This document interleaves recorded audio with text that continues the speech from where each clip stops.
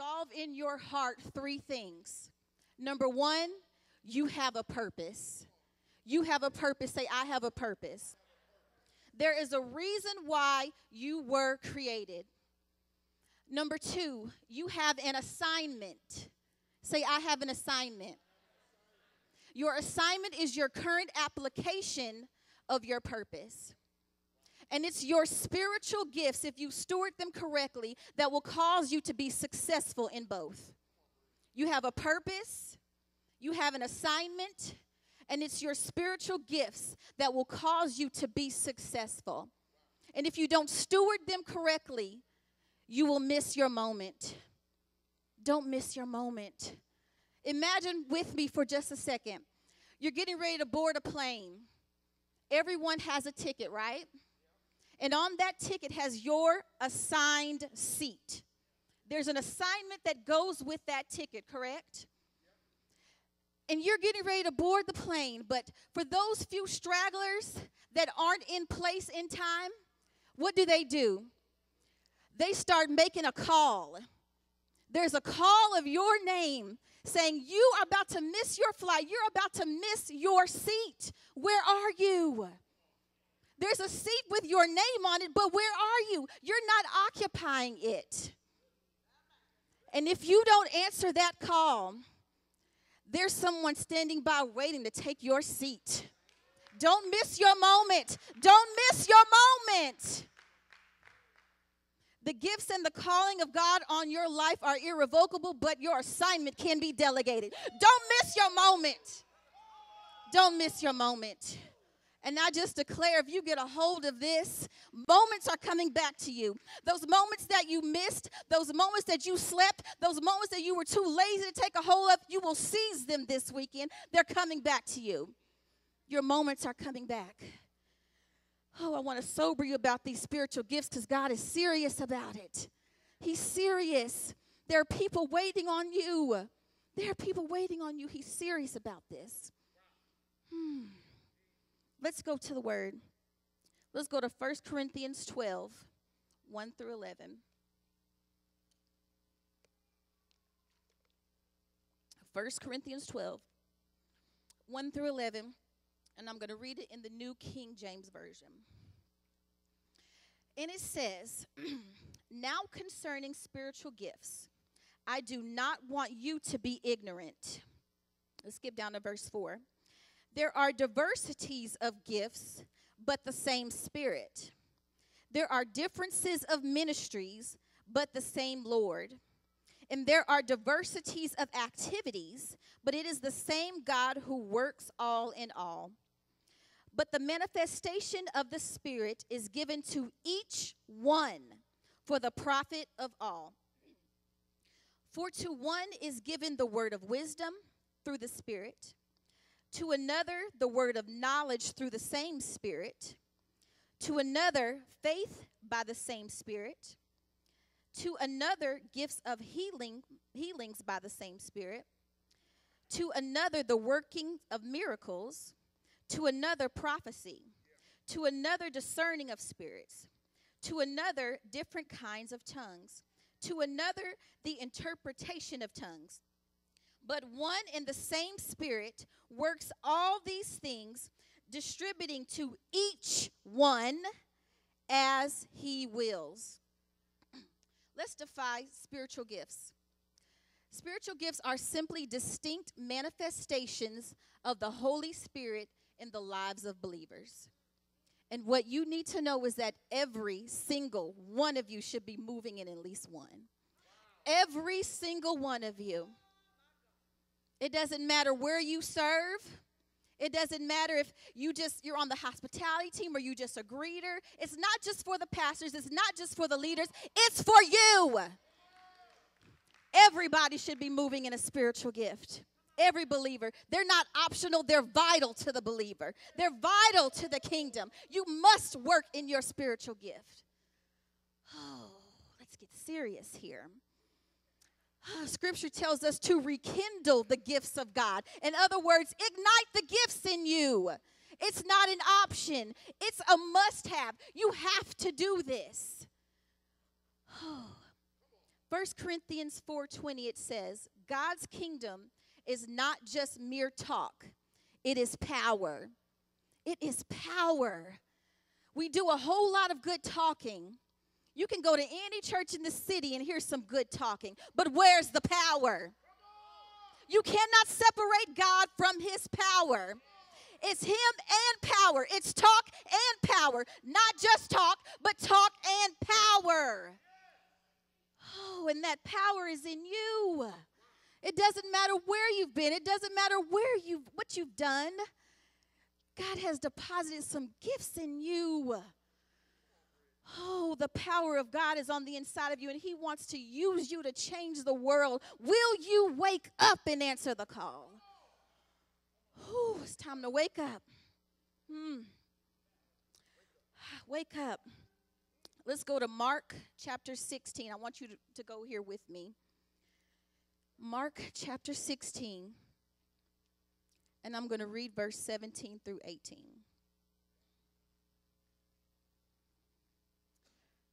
Okay. Listen as I read. It says, and these signs will follow those who believe. In my name they will cast out demons. They will speak with new tongues. They will take up serpents. And if they drink anything deadly, it by no means hurt them. They will lay hands on the sick, and they will recover. I want you to pay attention to that very first sentence. It says, and these signs will follow those who? They will follow those who? They will follow just the pastor. They will follow the head bishop.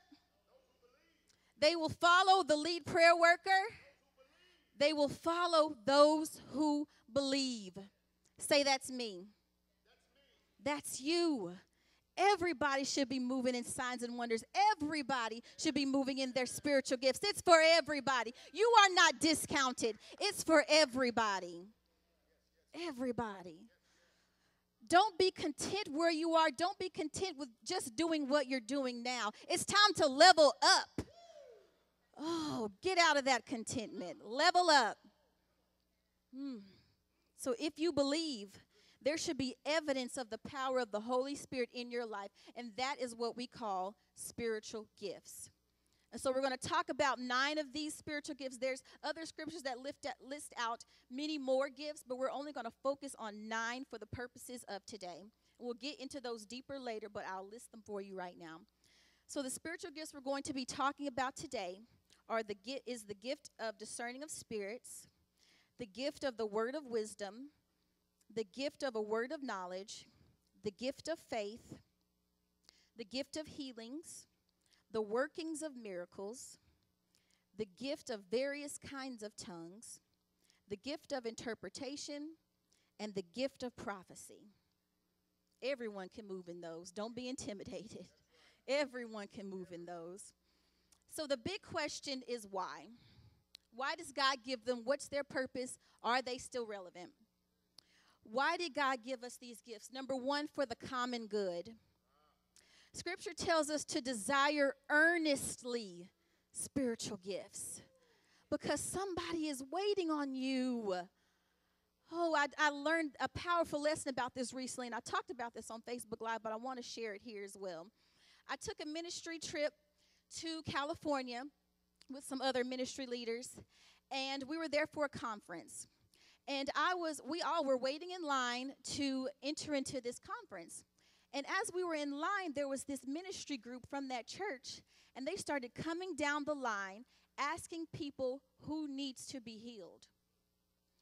And so I knew that I wanted to desperately experience this power of God. I wanted to. And so I kept thinking, what do I need to be healed from? I just couldn't think of anything. I said, I don't have any infirmities, I don't think. I was like, I don't have anything to be healed, but Lord, I want to experience this.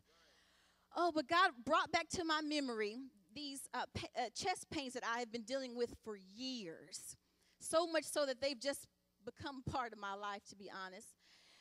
Every time I would take deep breaths, I would get these pain attacks in my chest, and they would be so paralyzing. I couldn't walk, I couldn't talk until it passed. I would go to the emergency room. The doctors couldn't tell me what was going on. And you may be thinking, why in the world would that not be the first thing you thought of when someone asked you to be healed? It's because I had been living in that place for so long, it was just a part of me. And it wasn't until a gift showed up that I knew I needed to be healed. These gifts are for the common good. It wasn't until the gift showed up. There are people that are waiting on you that don't even know they need what you have. Ooh. Present your gift. Present it. Walk in it. It's for the common good. Number 2, it's for the whole body to strengthen the church and to fulfill its mission. The local church is so important. You don't get these gifts and go off and be a renegade and do your own thing. You strengthen the church with it. Don't get so high and mighty and work in your gifts and you become an orphan and you're no longer in a house. You need to stay connected to a house. It's for the house, the strengthening of the house. Number 3, they're for the effectiveness of the gospel. Mark 16 says, after the Lord Jesus had spoken to them, he was taken up into heaven, and he sat at the right hand of God. Then the disciples went out and preached everywhere, and the Lord worked with them and confirmed his word by the signs that accompanied it. The word of God is most effective when signs follow. When signs follow, not just talking, but when signs follow. That's when it's most effective. That's what draws people. That's what gets people's attention, when signs follow. So it's okay to desire spiritual gifts. God wants you to. He wants you to ask for more. You asking for more doesn't intimidate him. It invigorates him. He wants you to desire them. He wants you to desire more gifts and to be all that he wants you to be. Don't be ashamed of them. Don't run away from it. Don't shirk back. You are so gifted and you don't even know it. You're so gifted. There's so much more deep inside of you, and you may be doing a lot. You may have everything, but there's more. There's always more. There's always more. So what you have to understand is that spiritual gifts are spiritual. They're nothing that you can manufacture. You can't get a hold of them without God, without the Holy Spirit. It's spiritual. It's nothing that you can just come up with on your own.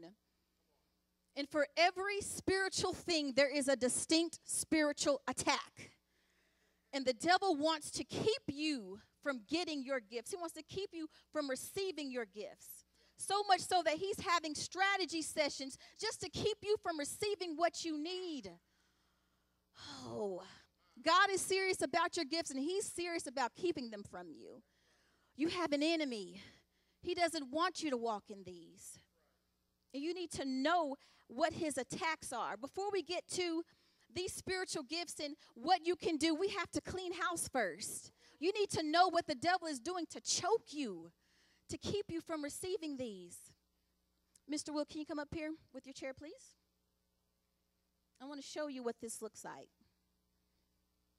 How the devil is working in some of you to keep you from your gifts. The first way, go ahead and sit in and sit all the way back, please. The first way that the devil works to keep you from your spiritual gifts is unrepentant sin. Unrepentant sin. It breaks your communion with God. It keeps you in shame and guilt, and it keeps you in bondage to that thing. So when you don't repent, you're in bondage. Lift your hands for me. Lift your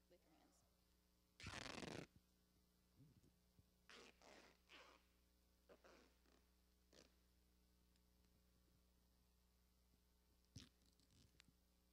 Can't go anywhere. You're in bondage. Unrepentant sin. Number 2, fear. Fear of failure. Fear of inadequacy.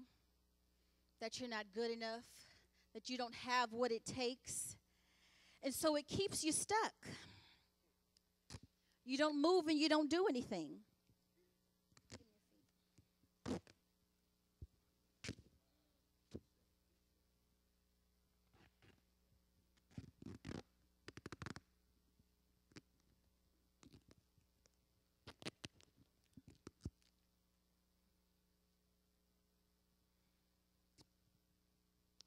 And when you're in fear, your perspective is off.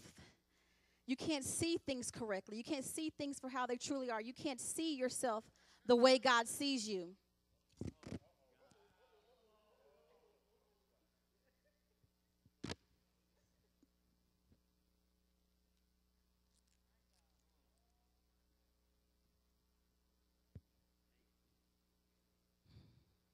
Number 3, thoughts of rejection. He tries to sow those thoughts into your head that no one will receive you, that you just don't fit in. You don't see who may need your gift. So he sows seeds of rejection. And so because you feel rejected, you won't put your hands to anything and you won't do anything.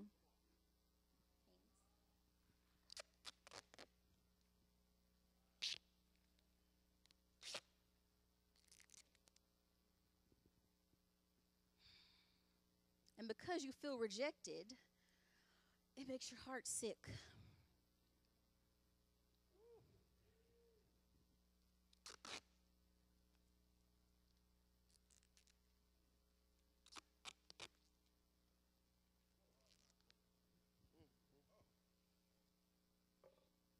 And number 4, prayerlessness.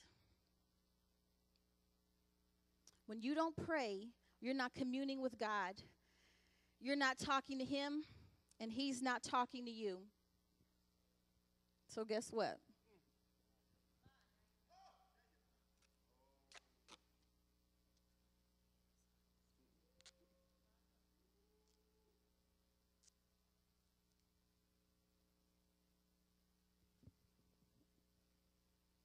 And because you're not speaking to God, he can neither hear you, or you can't hear him. So it affects your ears.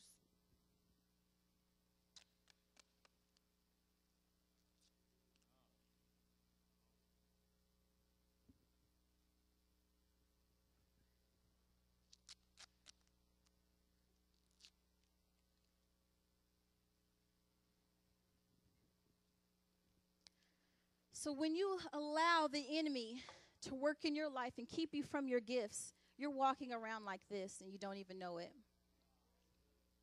Some of you came in here this morning.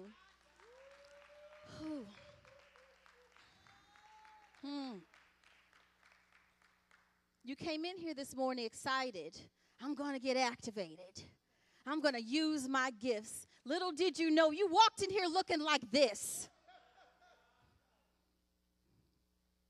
So, Mr. Will, imagine I'm God. I have a gift for you, William. I'm calling you, William. You're going to be a prophet to the nations. You're going to bring many people to Christ. I have these gifts for you that you need. Come and get it. Come and get the gift, William. He can't. This is how the devil works, to keep you from receiving. And I'm getting emotional because for what felt like a year, that's where I was. I had a big gap in my life from where I wanted to be and where I knew God was calling me to be. I knew there were gifts. I knew there was more inside of me. But the devil had me tangled up like this. And I started to blame everyone else except for me. I'm going to let you in. I started blaming my husband. As good as he is to me, if he would do this, this, and that, he's holding me back. That's why I can't do what I'm called to do. I started blaming my job. I've been the church secretary for 9 years. I need to do more.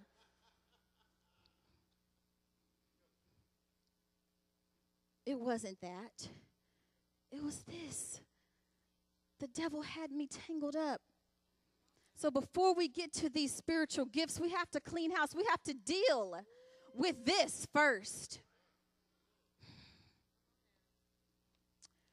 And as I mentioned, spiritual gifts are spiritual. So if you want them, you have to walk with the Spirit. You have to be one with the Spirit. You have to pray in the Spirit. It's so important. The Bible tells us to pray with the Spirit and with our mind. Not just with our mind, but with our mind and with the Spirit. It's so important. I don't know about you, but I wouldn't dare trust my mind alone to keep me from this, to get me out of this. You need the Holy Spirit. You need the Holy Ghost. You need to be able to pray. You need to be able to access heaven to break you out of this. I want you to think of praying in tongues as your possessor. It's a possessor. When you start praying in the Holy Spirit, bondages start to break. You're more repentant. When you start praying in the Spirit, oh God, your hands become free. You can hear the Father talking to you. You're opening up your mouth. You can see things for how they really are. You see yourself correctly. Your heart starts to open up. And you begin to walk in what God is calling you to do. So now, William, go get your gift.